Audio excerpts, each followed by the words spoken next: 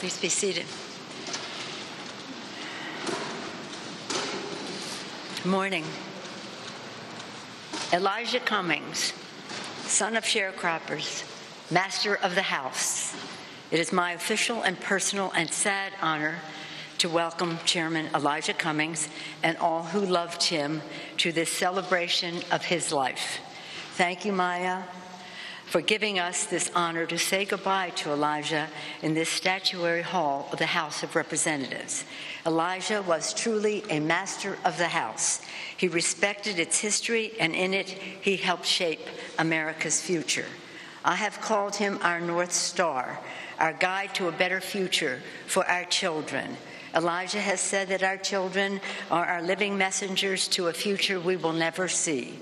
For the children, he wanted a future worthy of their aspirations and true to the values of America.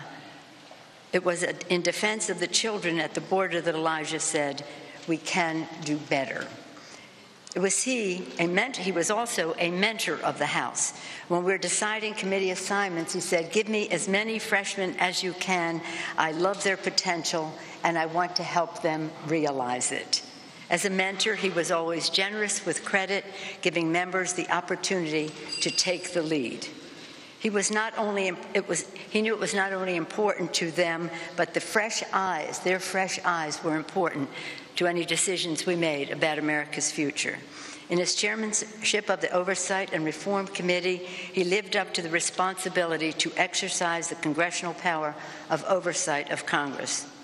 Thank you, Elijah, on behalf of the future of our children, on behalf of the future of America, to be true to our beliefs. We say this to you as we are gathered here today in the old House chamber where Lincoln served.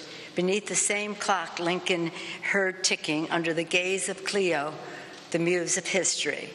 Cleo reminds the men and women in the Congress in these hallowed halls that we are part of history, that our words and actions will be recorded and face the judgment of history, and that we are all part of a long and honorable heritage of our democracy.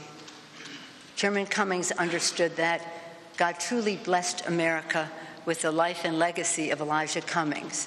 That's why I'm very grateful to Leader McConnell, Leader Schumer, Leader McCarthy for agreeing to have Elijah lie in repose on the same catapult that Abraham Lincoln lay in repose at his death. May Elijah rest in peace.